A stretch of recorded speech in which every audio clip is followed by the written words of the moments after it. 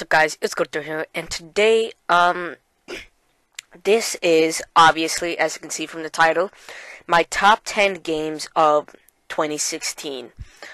Now, with 2016, it's been kind of a mix of emotions for me, because there have been some bad games, there have been some other games. There have been some great games, actually, and games that didn't necessarily live up to the hype. And I'm pretty sure most of you are going to be pretty surprised at what I've listed in, my top 10 games. Because most of you won't really expect, what I've listed, so, yeah. So without further ado, my number 10 spot on my top 10 games of 2016 is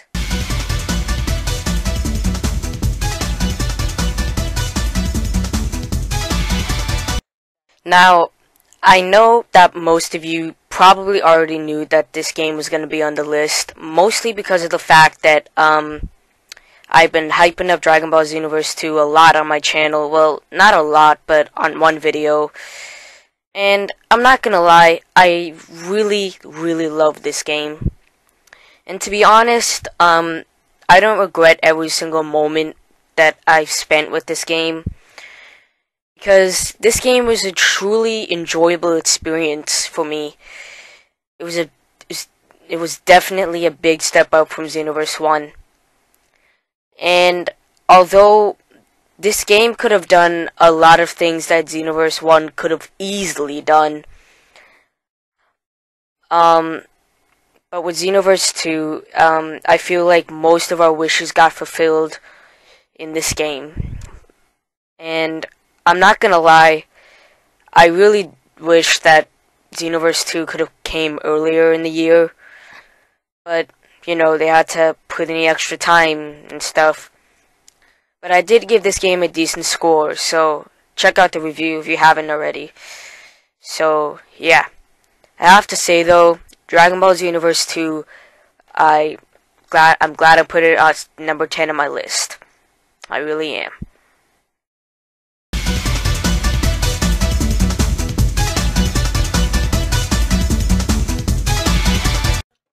Nine on my list is a PC exclusive, and it's called Shadow Warrior 2. Now, I made a impressions video on this game, and I have to say, I'm not gonna lie, at first I really didn't like this game when I saw gameplay on it on YouTube, but the more I played with it, it was actually a really amazing game, and I have to say, I love it. I really, really do. And I believe this game is going to come out for consoles sometime in 2017 for PS4 and Xbox One. For you PC users, though, you can go ahead and get it, like, right now on Steam and stuff. So, yeah. I have to say, Shadow Warrior 2 would have been much more lower on the list, like, maybe number 5. But I had to make this number 9 just because of the fact that, although it was a fun game, I wouldn't really consider it the best game, but I really do love this game nonetheless, so yeah.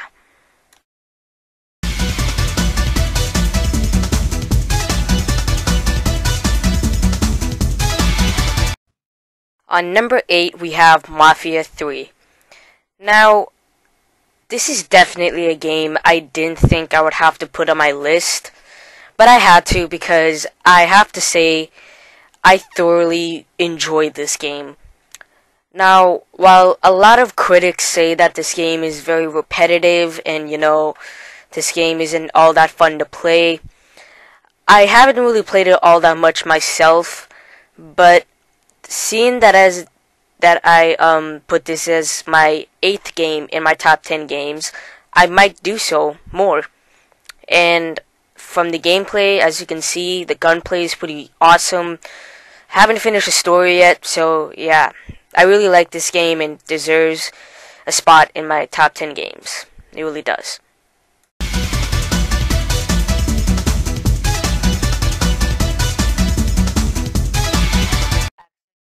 Number 7 on the list is Watch Dogs 2. Now, unlike its predecessor, Watch Dogs 1, Watch Dogs 2 is actually really fun. And honestly, this is, if you want to play a game where you can hack and stuff, buy Watch Dogs 2. There is the first game, but ignore that because Watch Dogs 2 is obviously the clear winner. Mainly because of the fact that 1, it has a better cast, 2, it's more colorful and more bright, and 3, that it's much more fun to play through. So I definitely recommend Watch Dogs 2 for you to buy, you know, and stuff, and definitely deserve the spot on my list. So yeah.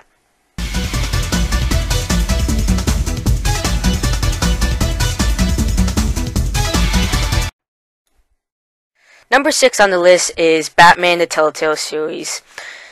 Now, I have to say though, it was a blast playing through this game, and when I played that final episode, oh man, it was amazing. I have to say, I really never expected Telltale, of all game companies, to, you know, make a Telltale game. You know, usually their games are about storytelling, and while Batman is more of an action-based type of thing, they somehow managed to weave it in very nicely and still have the action that Batman always had.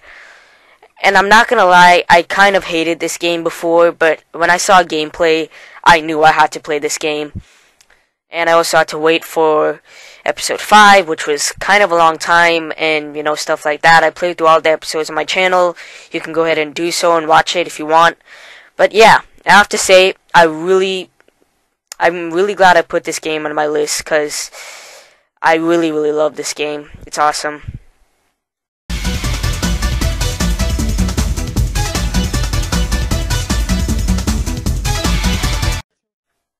Up in number 5, Naruto Ultimate Ninja Storm 4. Now, I wanted to do a stream on this game and basically beat the game. Well, this was on PS4. Way back in the start of 2016. But unfortunately, the reason why I couldn't continue recording it was because of the fact that it had block scenes in it. So I really couldn't finish the game start to finish. And that really made me upset, and at the time I didn't have a capture card. And if I really wanted to, I could have gotten the game on PC and just completed it.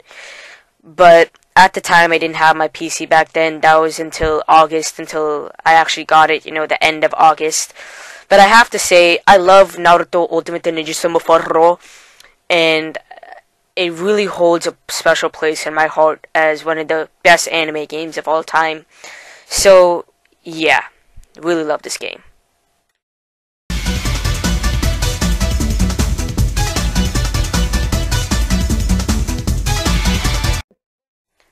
Black Ops 3 Zombies.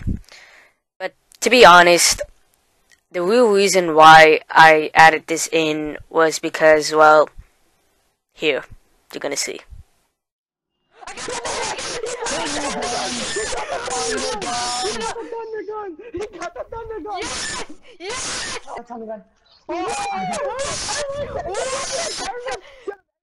Yep, you pretty much heard me and my friends practically just scream and scream because of the new map Revelations. Well, because I got the Thunder Gun and my other friend got the Practicant Servant. But I have to say, Black Ops 3 Zombie Mode was honestly the highlight of Black Ops 3 this year, honestly. I can count it as 2016 because all of the DLC was released in 2016.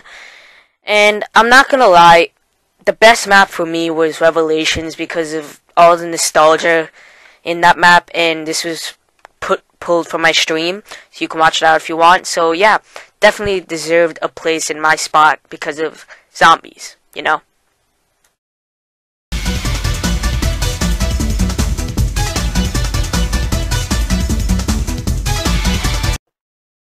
Believe it or not, guys, this game was going to be pushed under the rug because it was most likely going to be an honorable mention.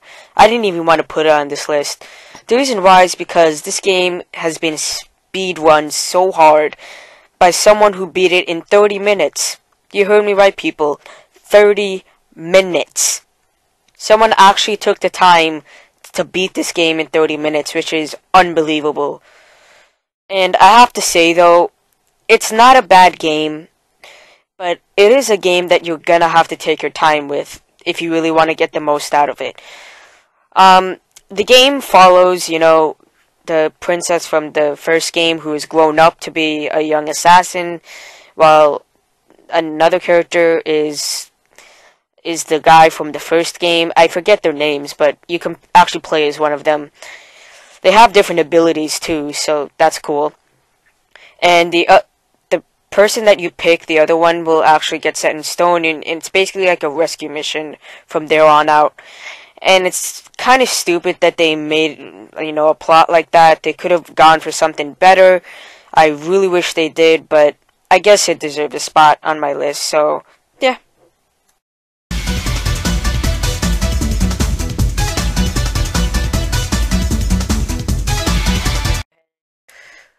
Alright, now, before I start, this is just my opinion. The only part of Infinite Warfare is the zombies that I really, really like. I have to say, though, Infinite Warfare zombies was a big surprise, to say the least. I really didn't think Infinity Ward would do something like this, especially given their, background with the recent Call of Duties where, it's very dark and gritty and stuff like that. Well, I have to say, I really like Infinite Warfare Zombies for its look and style, and its gameplay too. So I really felt like it had to have a spot in the list. As a separate game mode, of course, so, yeah. Just saying.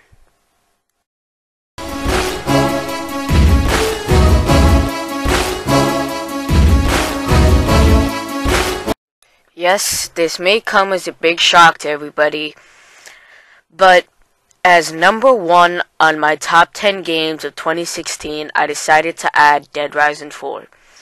The only reason why I decided to do this was because I played the game, quite literally an hour ago, and I realized how fun it is, and how enjoyable it really is. Although it doesn't have that charm that the other Dead Risings have, this is a fun Dead Rising to play, for shits and giggles, I guess. But yeah, I guess that's the end of the video. So that's all my games. Alright guys, I hope you enjoyed the video, and future me is currently working on this video so hard right now, pause, because apparently future me, past me, decided to slack off and not make this video at all. But guys, this video took me future me is probably saying, well, yeah, that's the video, and I hope you enjoyed, and hopefully in 2017 there are going to be some even more awesome games that I can hopefully bring onto my channel. So yeah.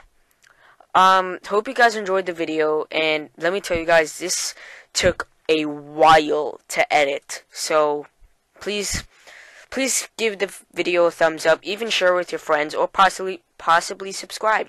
Whatever you want to do, it's all fine by me, but yeah.